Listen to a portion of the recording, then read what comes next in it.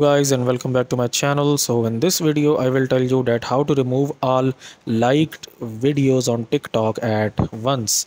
So before starting the video, I want you guys to watch this video until the very end, and make sure that you like this video and subscribe to our YouTube channel for more tips and tricks like this one. So first of all, you need to open up TikTok, and then you need to go into your profile by tapping on your profile at the bottom right here, and then at the end here you can see this heart option. Okay, so when you tap on this one, so now this portion contains all of that videos that you have liked on TikTok. Okay, but there is no option on TikTok to remove all these at once, and you cannot delete them because these videos are uploaded by someone else.